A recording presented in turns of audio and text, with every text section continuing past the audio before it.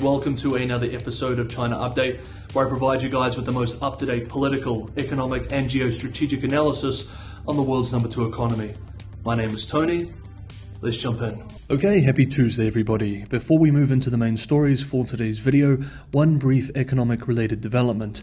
State-run Securities Daily has just reported that Beijing will spend a total of 21.5 trillion yuan, $3.15 trillion US, in major public projects this year, quote, to stabilize 2023's economic growth. End quote. Funding will come from local government budgets through the selling of bonds. The 7,652 projects, quote, cover diversified areas including infrastructure, artificial intelligence, information intelligence, and new materials.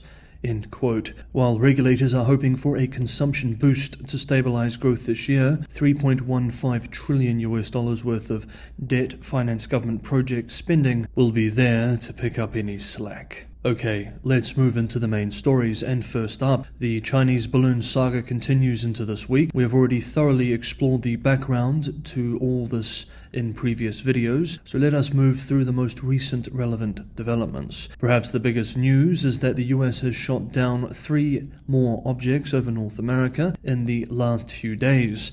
It is still unclear what these were, however. The White House said that there is no evidence that the objects shot down were conducting surveillance, but added it could not rule out the possibility of espionage. On Monday, yesterday, a spokesperson for the Canadian Strategic Joint Staff at a briefing to media expressed that an object shot down on Sunday was a, quote, suspected balloon.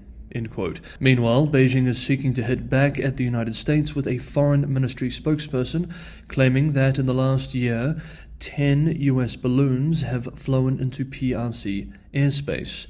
Quote, the US has for a long time abused its technological superiority to conduct large and indiscriminate eavesdropping and secret stealing operations in all parts of the world, including its allies. The US is the world's largest spy and surveillance empire. End quote. Wang then listed the instances of alleged US reconnaissance operations in PRC airspace. However, some of the examples given, like the South China Sea, represent disputed territory. Yesterday, US National Security Council spokesperson John Kirby rejected these claims, expressing, quote, we're not flying surveillance balloons over China, and I'm not aware of any other craft that was flying over into Chinese airspace. End quote. Another US National Security Council spokesperson made a similar rejection on Twitter the same day. Quote, any claim that the US government operates surveillance balloons over the PRC is false. This is the latest example of China scrambling to do damage control. It has repeatedly and wrongly claimed the surveillance balloon it set over the US was a weather balloon and has failed to offer any credible explanations for its intrusion into our airspace or the airspace of others.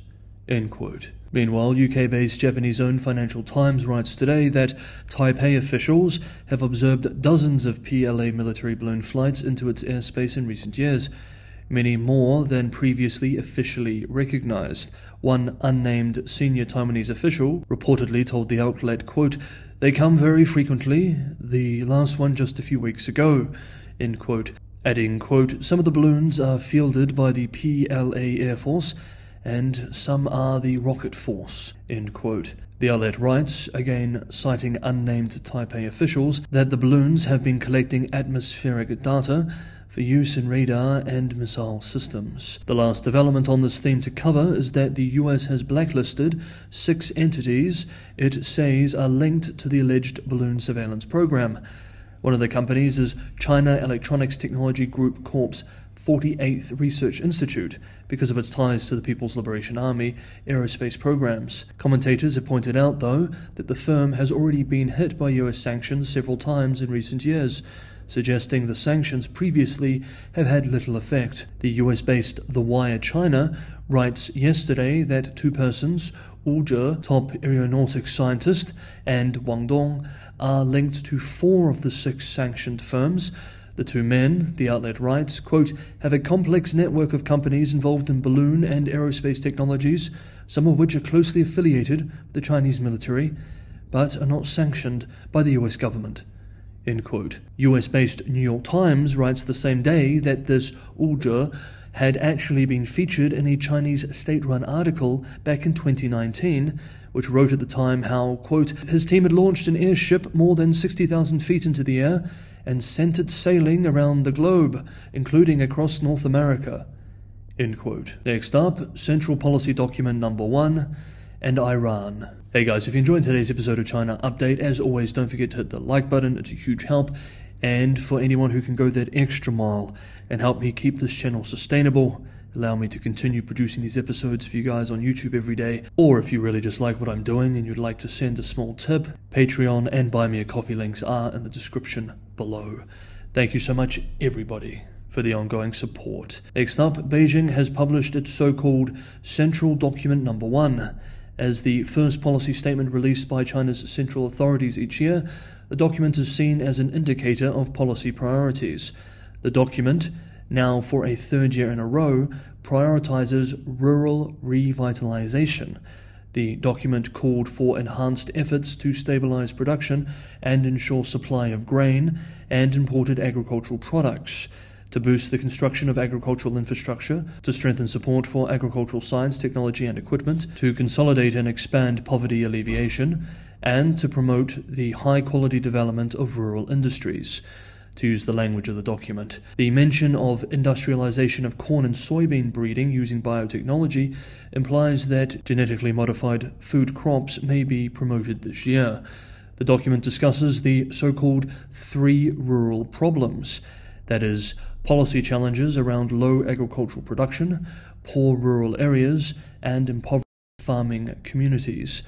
Hundreds of millions of Chinese are still rural workers with incredibly low income and very limited legal rights over the land they work. Interestingly, analysts with the state-run Securities Times pointed out that the policy document uses the term harmonious countryside in place of the previous beautiful countryside for the first time. It is unclear what is meant by this change, but harmonious is typically associated with preventing social unrest. And finally, for today's episode of China Update, China and Iran. State media and the PRC Foreign Ministry have both confirmed that, at the invitation of General Secretary Xi Jinping, the President of the Islamic Republic of Iran will pay a state visit to China from February 14th, today, to the 16th, this Thursday. This is President Raisi's first visit to China, which Beijing claims is intended to facilitate, quote, planning and leading the future development of bilateral relations, end quote. In previous years, Beijing has kept Iran at arm's length. Beijing had sent Vice Premier Hu Chunhua to meet Raisi in Tehran late last year, and Xi didn't stop in Iran during a visit to Saudi Arabia in December, unlike a regional trip he made back in 2016. Though last year the two countries did launch a 25-year bilateral agreement designed to enable billions of dollars of investment. China is Iran's only customer of oil exports, heavily sanctioned by the United States, and thus a critical trade partner from Tehran's point of view. Beijing would like to work with the Middle Eastern country, especially as it grows closer to Moscow, but it is likely concerned about the risks cooperation would mean for its already poor relationship with the US, issues of unrest within Iran itself, as well as Beijing's interests with the Gulf states. The trip begins today. We will cover any and all salient details of the visit later this week. Okay, that is today's episode of China Update. Thank you so much, everybody, for watching. Have a wonderful day wherever you are, and I will see you all tomorrow.